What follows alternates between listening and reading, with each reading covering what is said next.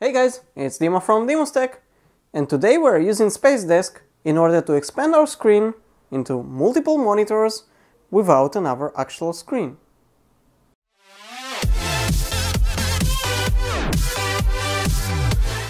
First of all, SpaceDesk is a free app that you can download. I wouldn't call it a beta because it is working, but I do remember that I recall somewhere that it did say beta.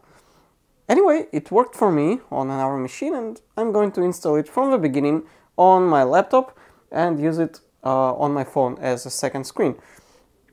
So basically what it allows you, if you have, now in my case it's just for fun, for testing, it isn't very useful in this case, but if you have, for example, an old tablet or something like that, you can make it to work as your second screen on the computer if you don't have another screen. So it might be useful, for example, if you are editing a video on your main screen or watching a movie and you do want to keep up on your social media, for example Facebook or something like that, on another screen. So that's a good thing. So what you need to do is first of all download an extension for your computer and then download the SpaceDesk app on your device. Now it does support Windows, Android and Mac, and you can pretty much install it vice versa. So I'm not really sure if the Android phone can be the server, if you can expand the Android phone screen, but you can expand your Windows screen to another Windows screen or to another Android, onto another Mac, etc. So let's go ahead and first of all install it on the phone. Now, one requirement is that both of the devices should be on the same network. So if they're on the same Wi-Fi, for example, it will be good. It will not work if they're on a different network or something like that.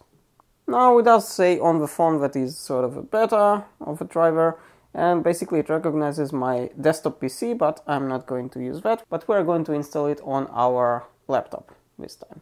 So as you can see, you can install the server driver, which that's what we are going to install right now, but you can also install the client. As you can see, you can install it on many things. It actually can be extended via the browser itself. So if it supports HTML5, you can actually extend your screen via HTML5 without actually installing it on your computer or Android or whatever. Anyway, let's go ahead and install the 64-bit. Now, installation should be pretty simple without anything special.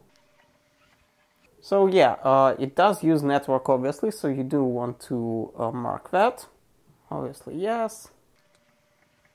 Now let's hit finish. Okay, now, first of all, after you install it, you do need to reset your computer. For some reason it doesn't work on my Windows version, but I think it's because on my laptop I actually installed an insider preview Windows version. That means that I receive insider updates that are not always very good. I think that's the problem.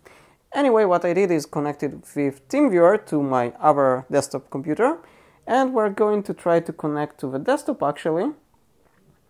Now, sorry, but I did put the phone like this. What we're going to do is actually drag this window to the other screen, and as you can see, I can pretty much move. Now, okay, sorry, let's grab my mouse so it will be a little bit easier. So as you can see, I can basically pretty much move it all around between the screens. So now we have two screens. Now that's good. You can open something on one screen and work on the other one. So that's very cool. Now, as I said, not always it is working perfectly. As you can see, it didn't really work fully for me. Now, obviously you cannot work on such a small screen like your phone, but if you have a tablet, it would be much better. And if you have another computer but separate and you do want to sometimes make it available as a second monitor, it can be a good thing as well.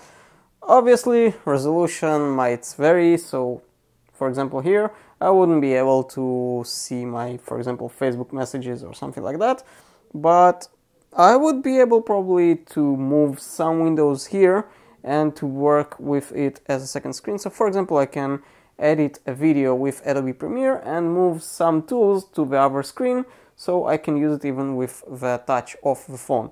So yeah, you can actually move everything with your phone. You can do it with the touch. So it works as well. Again, it's a very simple app. It's free. It's called SpaceDesk. And you can use it as a second monitor. If you want to, for example, use your old tablet or something like that, it can be a great benefit. Thank you for watching this DimusTech episode. If you enjoyed this video, click the subscribe button and hit the bell so you won't miss any future video. And I'll see you on the next one.